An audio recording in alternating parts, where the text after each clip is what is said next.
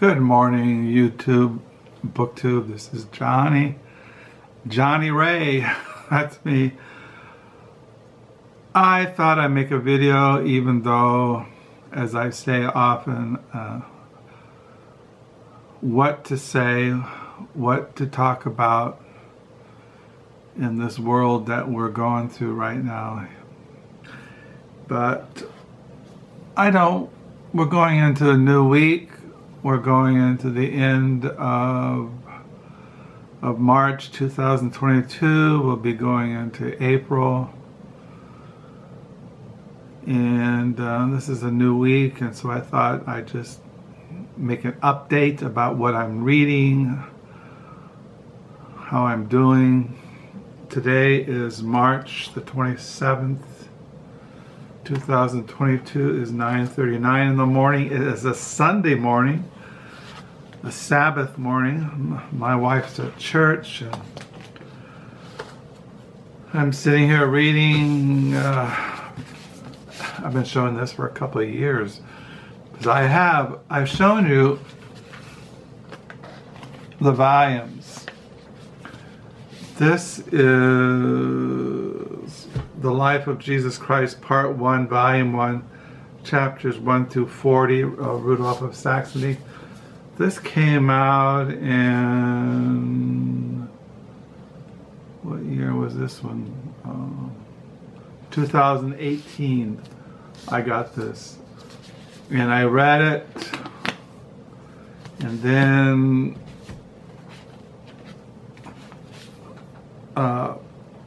The Life of Jesus Christ, Part 1, Volume 2 came out, chapters 41 to 92. And this came out in, what year was this in? 2019. So I read this one. And then Part 2, Volume 1, chapters 1 through 57 came out, and I'm almost done with this. This one came out in 2021. And as I've mentioned to you, that the fourth and final volume of this classic medieval spiritual work was supposed to come out this month in March. But now I found out it's going to come out in the middle of April. So I should have this one done, Part 2, Volume 1, Chapters 1 to 57.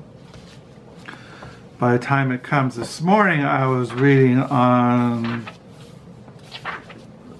Chapter 47, with loins girt and lamps burning. And he was speaking on Luke 12.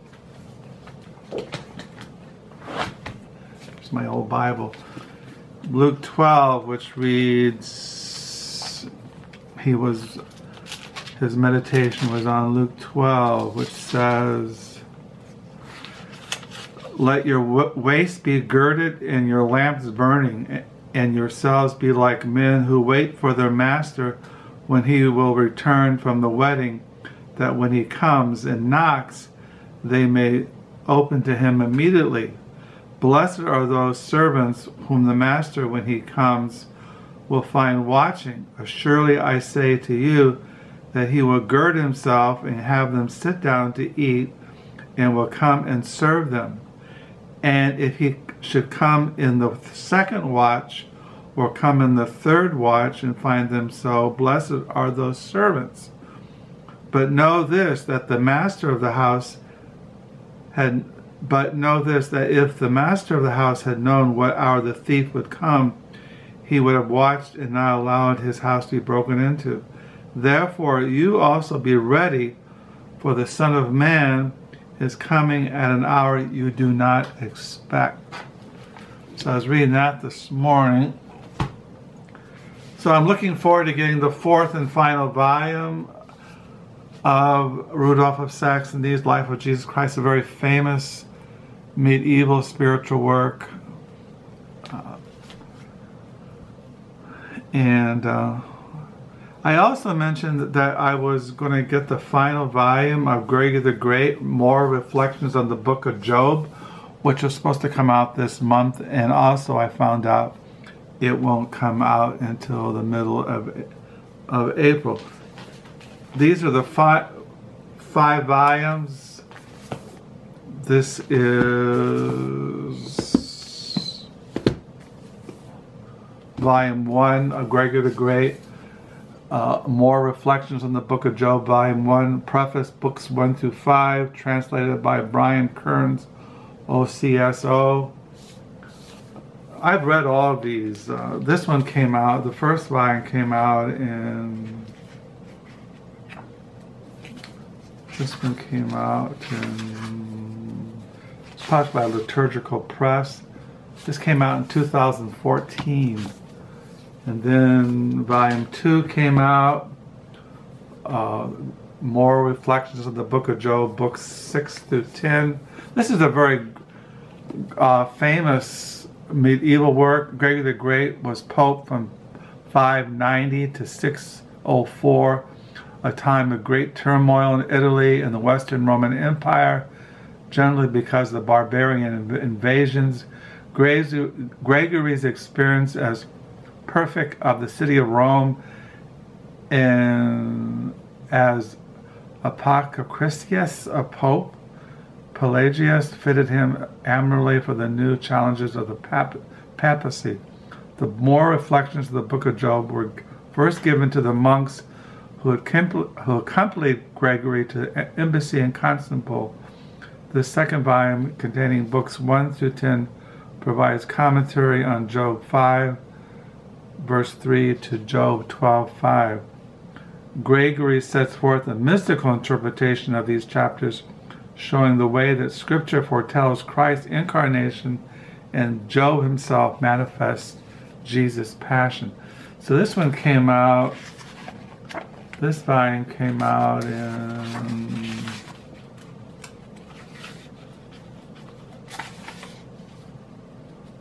2015. So, and then I won't go into all, I'll show you all of them. Then Volume 3 came out, books 11 through 16. And then Volume 4, books 17 through 22. Gregory the Great, More Reflections of the Book of Job. And then Volume 5, books 20 through 27. The More Reflections of the Book of Job by Gregory the Great. This one came out in 2019. So then the sixth and final volume will come out in April. So I'm kind of excited about that. Finish those. I also been reading in the mornings, as I mentioned, Reformed Systematic Theology, Spirit and Salvation, Volume 3, by Dr. Beeke and Paul M. Smalley. I'm on page 795, Assurance of Salvation, Part 2. And this is going to be a sixth volume work, if I remember correctly, and the fourth volume will come out next year, 2023, Lord willing, if the earth is still here. So that's what I've been reading. I'm still reading. I read this yesterday, The Glory of God, and Paul, Text, Themes, and Theology by Christopher W. Morgan and Robert A. Peterson. It's talking about the glory of God and the resurrection. And I'm still reading Jonathan Edwards' Spiritual Writings and the Classics of Western Spirituality. And I read this, Jonathan Edwards, Pastor, Religion and Society, 18th-Century Northampton by Patricia Tracy. So these are the kind of things I read in the morning up into the afternoon for devotions, when I'm writing in my diary. This morning, for the year 2022, I'm on the page 304. 304. So I don't have any more physical therapy sessions. I had 6 of them. I'm doing my sciatica exercises, praying for healing, praying God give me grace. I suffer from chronic depression and anxiety, and I just don't like being in this world, especially right now, all the political shenanigans and the war in Ukraine. And it's just just depressing living in this world, and I have to pray constantly that the Lord would keep me focused on Him. And it's like I keep thinking of that verses in Epistle of Hebrews, chapter 12, which says in Epistle of Hebrews in the New Testament, Therefore we also, since we are surrounded by so great a cloud of witnesses, let us lay aside every weight and the sin which so easily ensnares us, and let us run with endurance the race that is set before us, looking unto Jesus, the author and finisher of our faith, who for the joy that was set before him endured the cross, despising the shame, and has sat down at the right hand of the throne of God. So I keep thinking that let's run with endurance the race set before us. And so that's what I do. I keep running the race, looking to the Lord Jesus Christ for grace and strength, and keep my spirit up. As far as what I'm reading, I've been buying books lately from Verso Press, and I found out that Verso Press is a subsidiary of Penguin and Random Books. They owned Verso Press, which I didn't know. I've been buying books from them. I got this one in the mail the other day. How I Became a Socialist by William Morris. William Morris was late Victorian British. He was into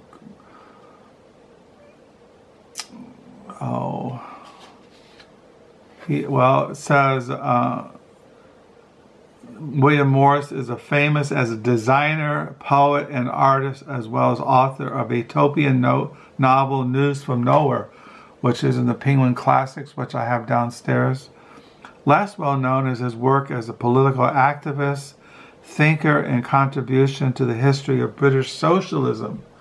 So I've been reading, last night I was reading his Art Under Plutocracy,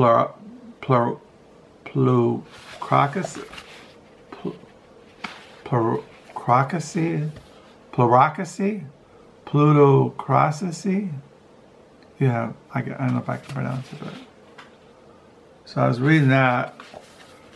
Got that in the mail. Also, I've been reading another book by Verso Press I got last week, The Impatient Life, a memoir by this French communist, Daniel Binsad. I'm not pronouncing that. This is translated out of French by David Fernbach. I got this because it just looked interesting. I like reading memoirs of people outside my own comfort zone or my own perspective, and I like reading memoirs about political activists, even though they might have a different political views than I do. But this kind of looked interesting, so I bought it.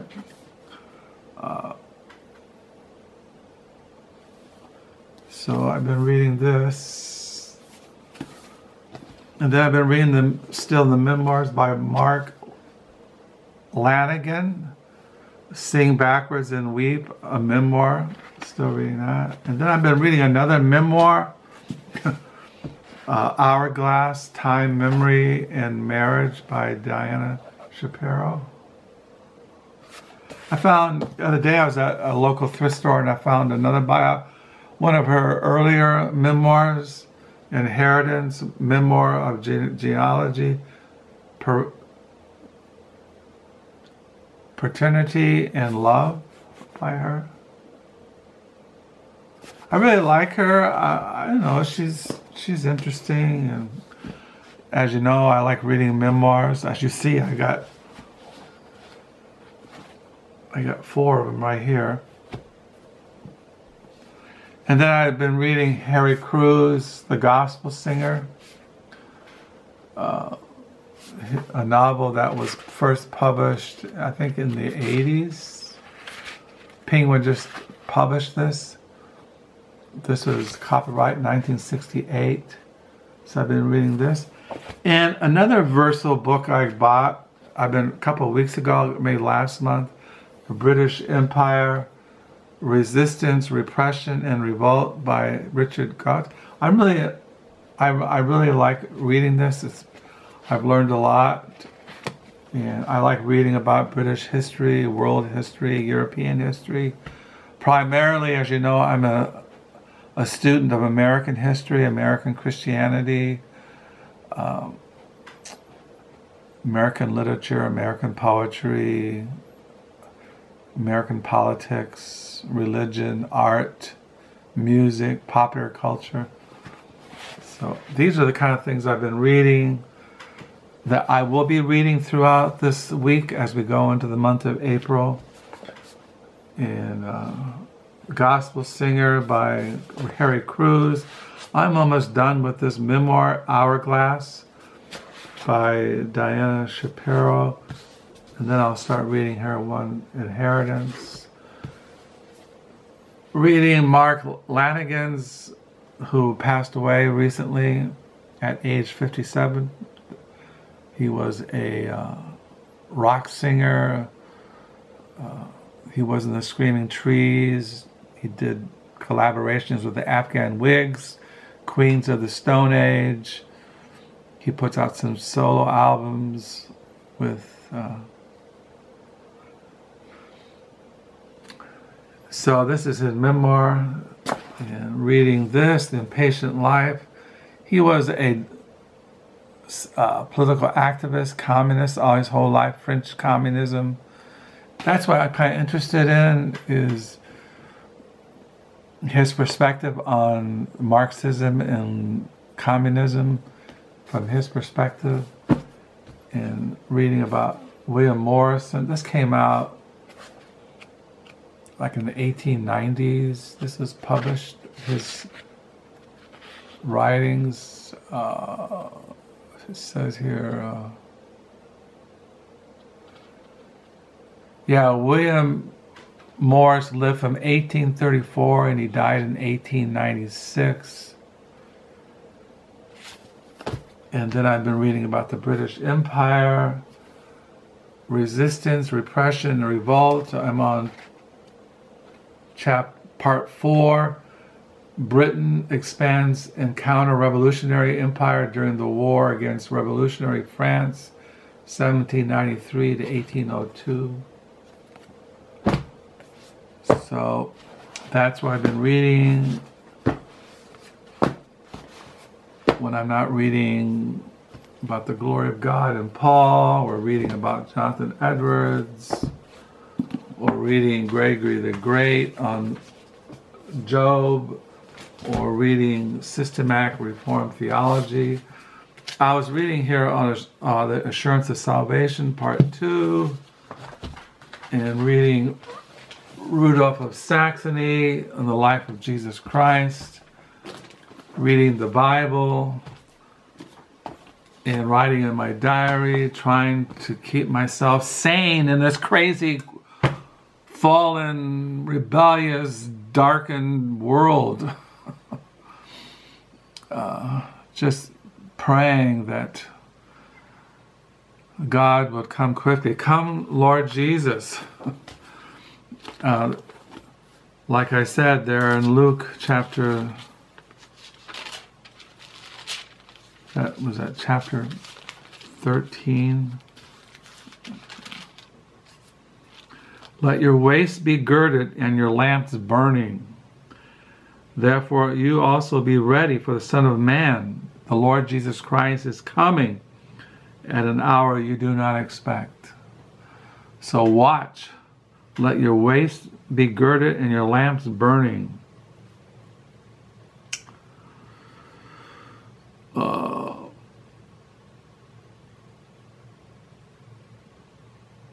So I pray that you have a good reading week. Hope you had a good weekend. I hope that you're all well. I do thank you for your comments. Like I said, I'm always finding comments a week, 3 or 4 weeks in the past. I don't know why they don't show up at the bottom of my videos. I have to go looking for them. And I appreciate all comments. I thank you for your subscription. Thank you for your prayers. You're my prayers. So I do pray that you have a good reading week. I don't have anything. I do have some used books I've gotten from thrift stores in the Book Nook that I'll show in a future video. My wife leaves Thursday. This coming Thursday, she's going to go visit our son Josiah, his wife Hannah, and our 2 granddaughters, Marika and Lydia Jubilee, on the 31st of this month, and she'll be gone for 10 days. And maybe during those 10 days, I'll make videos and talk to you guys. I told Carol when she's gone, I'll be just talking to the house, talking to myself for 10 days, being by myself. What I'll do is I'll read my books, I'll pray, I will take my Xanax, I'll do my sciatica exercises, take walks, and just pray that the Lord will give me grace as I go through my insecurities and my depression and my fears, that I will be having my lamp burning, my heart burning for love for the Lord Jesus Christ, my heart burning for longing and thirsting and desiring a greater love and fellowship and communion with the risen Savior, the Lord Jesus Christ. So I'll sign off. I'll download this video and pray that you all have a good reading week. And until next time, I can't think of anything else to say. I don't have any books coming in the mail. Oh, I did order a used book on the history of American literary history that came out in 1949. I read about it somewhere, and I ordered a used copy. It's like over 1,000 pages on the history of American literature, published in 1949. I'll probably get that in the mail maybe this week. So anyway, thank you. Pray you're all doing well. Have a good reading week. Thank you for the new subscribers. Do pray that for me, pray for Russia, pray for Ukraine, pray for the world, and pray that the Lord will come quickly. Until next time, bye.